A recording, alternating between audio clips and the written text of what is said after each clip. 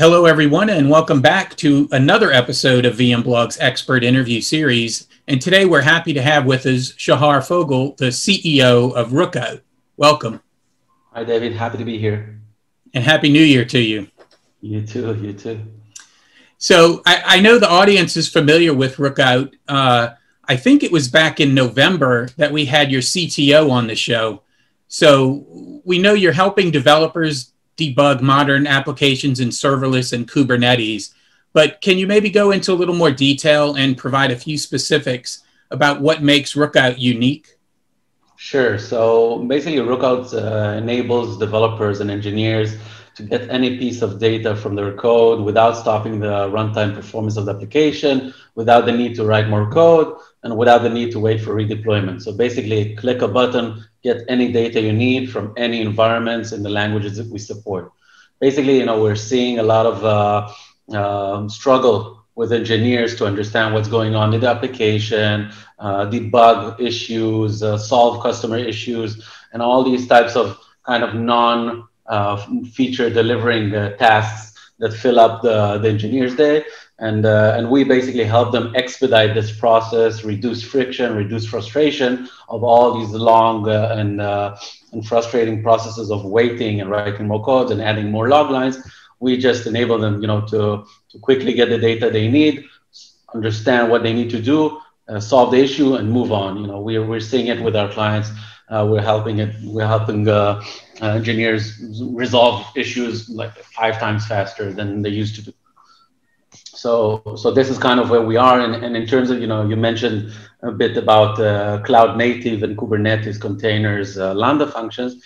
But basically, the new technologies around that, it creates a lot of opportunity for the industry. But on the flip side, it creates a lot of challenges for engineers. It's very good for production, but when you look at software development lifecycle, to reproduce a Kubernetes cluster in your machine is almost impossible, especially, when you're using service mesh and there's a lot of services connecting and talking to each other, third-party dependencies, third-party SaaS providers. It behaves really differently on the real cluster than in your own machine. So we give them the ability to tap into all their instances. It's seamless, completely seamless for them. They don't need to care about, how many pods, how many Kubernetes, how many containers, where is it distributed, the amount of memory. They just, point the finger in the code, and we automatically bring them the data from wherever it's invoked. And to that point, talking about, third-party code and whatnot, I know Rookout has just announced recently the ability to debug third-party code. And if I have it right, it's code that could be coming from a colleague, an open source project, or even other third-party software. It sounds like you're giving developers a new superpower of sorts, like an X-ray vision. Can you go into more details about the new capability that you're offering? Sure. So basically, when we think about today's modern software development practices, we know that, more than 50% of the code is not proprietary. So, you write your own code, but you use a lot of third parties and open source and closed source and all types of components within your application that you wrap it up together. You write your proprietary code around it, you ship it, and you expect it to work in a certain way. But in many cases, it doesn't behave the way you want it to behave. Whether, again, it's APIs going outside, it's code that you have not written, and also code, if we're thinking about the new COVID era, it's very difficult, in the past days, if you were to connect to a specific chunk of code that, your colleague wrote, so you would just go to his desk, you sit together in front of the screen, you understand exactly what's going on, you discuss it and move on. Today, you're not sitting next to him, and the communication becomes more difficult. And your ability to understand and solve the issue becomes more complex. Even to reach to him, you have to go to Slack and to Zoom, share screens, become more complicated. So we give them the power to quickly understand, even if it's code that they have not written. So, you can if you think about the stack traces, and your code is written, but there's tens and hundreds of calls before it, even from packages that you have not seen or touched, or for you it's like a black box. So with Rookout, we've just added the ability to place a breakpoint up the stack or down the stack. To place a breakpoint there, you should not care around who wrote it, and then you get the data you need from there. The locals, the variables, the traces, anything you need from there in order to understand exactly what happened to the data and to the data flow to make the decisions you need to solve the issue or to solve the bug or to develop the new feature you want. And another area that I'd like to try to get some more information on, if you could, let's talk a little bit about resilience and shift left. A lot of people are talking about resilience nowadays, from inside the tech world to society at large. What role do developers have in improving resilience for their organizations? So usually, when people talk about resilience, they're talking about, the big catastrophes, and specifically in software organization, downtime of the system, stuff not working, stuff like that, which is mainly related to the DevOps or Ops space and the SREs. And with that space, there's a lot of tools to monitor, to observe, and to see what's going on there.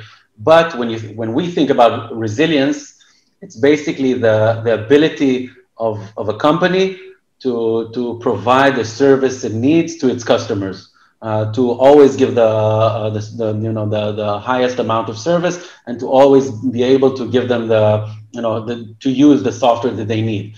And when you think about not downtime, but when you think about a bug or something which is not working, and essentially, when the client knows that there's something not working, it's a downtime for him because he's not using it until you fix it. And on the flip side, when you think about the engineering teams, so usually, when engineering teams comes to plan a roadmap, they allocate, 20-30% for unplanned work, for issues that are coming from clients. But with more and more load, and with COVID and people work remotely, and specifically, digital products, you're seeing an increase of it. It can reach 50-60%. So the ability to solve it much quicker and to give the service that the organization needs to its client is a multiplier for the organization. So that's kind of the help the engineers give to the resilience of the company and its business outcomes to its clients. And from looking into some of your materials, it seems Rookout's pioneering the category of understandability. Can you explain what understandability is and how it's different from something like observability and why it's so important? Sure. So, I've mentioned the word, probably I mentioned the word understand a lot throughout the conversation. And that's kind of the core issue for engineers and developers in order to solve bugs or even develop new features. They need to understand what their application is doing. They need to understand how the data flows are in the system. And for that, just like any other function in the organization, it's data-driven decision making. So they need the data. If we're looking about monitoring and observability, they let you observe, they let you see kind of from the high level what's going on in the application, usually on network level or cross pods communication level. But essentially, if you think about it, they're pointing the finger. They're very good at telling you, if you have a huge cluster, there's an issue there. Good luck, solve it. What we help, we're the complementary solution to the observability space. They point you the finger, and you use Rookout to deep dive, to quickly get to the root cause of the issue, to understand whatever you need to understand on a code level, and then you're able to resolve it. So we're seeing the two elements go hand in hand. That's great. That's a real good explanation of that. Thank you. And I don't want to put you on the spot, but as you might know, at VMblog, we've been talking a lot these last couple of months about predictions for 2021. Is there anything that you can share in that regard? Where do you see things going this year? So I think kind of the COVID world will continue. Collaboration and remote work will continue to be a key element in how enterprises build themselves, build the culture and the work processes within. You've mentioned in one of your questions the shift left. So as engineers and engineer organizations are kind of the biggest cost centers for enterprises. I think we're going to see more and more solutions that will help engineers increase velocity, increase quality, work better independently, not being reliant on other sources, on other functions in organization, whether it's ops or SREs or whatever, and give them the power that they used to have in the past. In the past, an engineer would write the code, put it somewhere, and being able to access it. Today is writing the code, putting it in the CI/CD pipeline, and he has no control over it. And as a lot of the effort and responsibility is flowing back and shifting left to the engineers, so I think we will see a lot of motion in that area. Also to help, we're talking about retaining engineers and dev happiness, and giving them tools to reduce frustrations and to work on the things they need to do, and they need to work to deliver business value to the organization, to work on building new features and driving the business. So I think shifting that paradigm and tools and companies that will help engineers will come more and more in 2021. That's great. I appreciate that. And, I'd like to again thank you for taking time to speak with VMblog audience today. And hopefully after watching this, I invite viewers to go and, check out your company's website to learn even more. Thank you, David. And thanks all the audience for listening in. All right. Thanks. Hope to talk to you soon. Cheers.